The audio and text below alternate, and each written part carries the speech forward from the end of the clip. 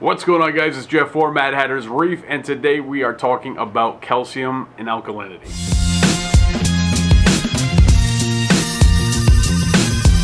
What's going on, guys? We're back with another video, and if you're new to what we're doing here, this is where I talk about everything reef tank related. So if you love reef tanks like I do, gently press that subscribe button in the face. What do you do? What do you do when you get lemons? You make lemonade. So I'm going to take something that is happening today and I'm going to make a video on it. The problem being is I had another video almost completed, ready to upload for you guys, and then I had this last segment that I needed to film, which has caused some concern about what's going on in the reef tank, and so I'm scratching that video. I'm gonna put it on the back burner. Maybe I'll put it out next week because it's pretty much shot, and do this other video, whether it be a little bit run and gun style, and get this out to you because it is a subject that you don't see very often, but it's definitely something that needs to be talked about. Calcium and alkalinity in a reef tank. Ideal parameters for calcium and alkalinity is anywhere from 390 parts per million up to 460 parts per million. A little on the high side, 460. Your ideal alkalinity for a reef tank is anywhere from 8 DKH all the way up to 11. There is a balance that needs to happen, not just between calcium and alkalinity, but within a reef tank. And one of the most important things that I could ever tell you about keeping a reef tank is consistency.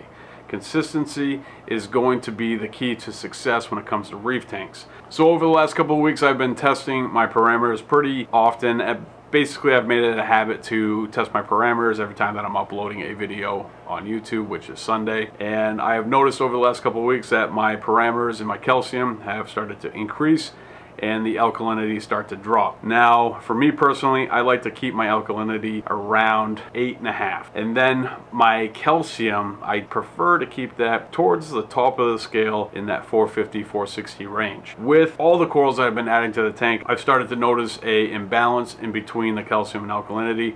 And what I'm gonna do is kind of go over with you guys how I'm going to fix this problem. Currently, I just got done testing my parameters and my calcium is at 490, which is almost off the scale as far as the Salifert test kit goes, and my DKH in my tank is running at about 7.5.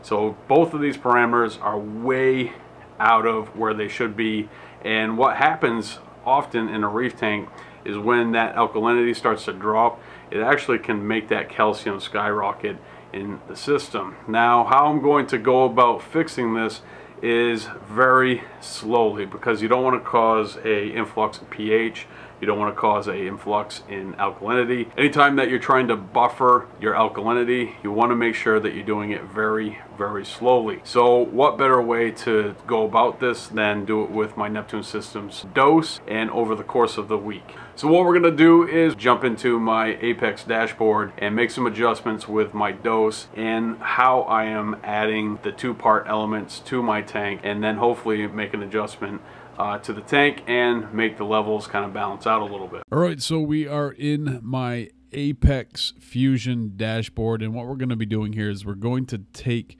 my calcium and alkalinity dosing. I'm going to just essentially shut off the calcium doser.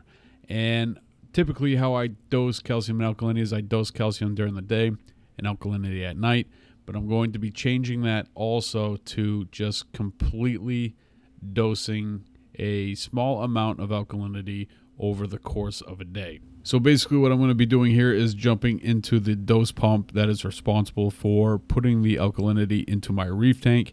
And how I currently have it set up is to dose a little bit after the lights go out to midnight, and then from midnight to 6 a.m. But I'm going to change that schedule from midnight all the way to midnight, essentially. And one of the great things about Neptune Systems Apex, especially when it comes to dosing, is that they figure it out all for you. Basically, you just set the time frame that you want it to dose and the amount that you want it to dose over that time. Neptune Systems Apex will do the math and figure out how often it needs to actually dose to meet the requirement of what you're asking for. So once you have the amount and the schedule set up, you can go back into the gearbox and then select interval summary, and it's going to break it down for you. It's going to tell you how much you're trying to dose over a 24-hour period or whatever time, how often it's going to dose. So every 17 minutes, it's going to put 0.4 milliliters into the Reef tank. Now that I have my alkalinity set up the way that I want it, I'm going to go in and shut off the calcium altogether. Now, every single day for the next week, I'm going to be testing my calcium and alkalinity, keeping an eye on things. If I need to make additional adjustments, I'm going to do so. So once I have my alkalinity back to where I want it and my calcium has started to drop and both those parameters are within acceptable ranges, I'm going to go back to my old scheduling of 2-part dosing.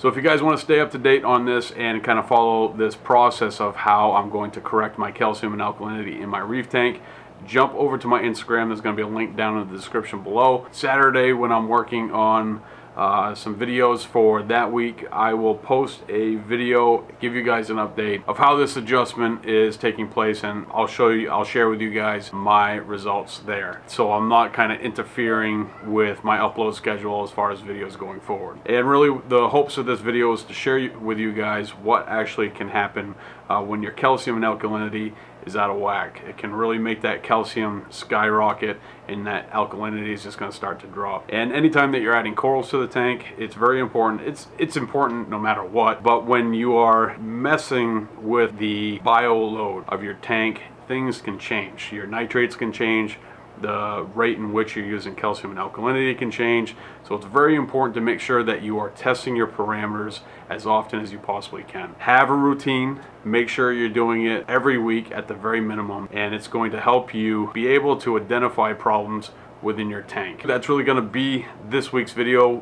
The update is going to happen on Instagram, and if you guys want to check that out, my Instagram account name is down in the description. Also, a couple other things. We got to do the comment contest giveaway for you guys, so we got to jump into the random YouTube comment selector type thing so we can award the winner with a $25 gift certificate to Premium Aquatics. And this person is a subscriber. Somebody hit the like button on last week's video and left a comment on that video, so let's do that now. All right, so we are here and we're going to pick us a winner. Emily, you have won yourself a $25 gift certificate to Premium Aquatics. Congratulations to the winner of the $25 gift certificate. Reach out to me via Facebook. I found that's been the easiest way for people to kind of connect with me. Find my page, Mad Hatter's Reef, on Facebook. Leave me a message and I'll get back to you, and then we'll kind of link up, talk how we're going to get that to you. One more thing before we jump off. I talked about it briefly last week. I made some t-shirts, and this is kind of what it looks like. This is a shirt for myself. It has the Reef Strong on the front and then the Mad Hatter's Reef on the back. And quite a few of these have already sold, and I appreciate everybody who is participating and picking up some Mad merch. I appreciate it. All that stuff's going to help support this channel and make it bigger and better. I want to thank you guys for everything that you do. Thank you for hitting that subscribe button, the like button, leaving a comment down below, participating in being a part of what we do here. And that's going to do it for today. I'll see you guys next time right here with a brand new video.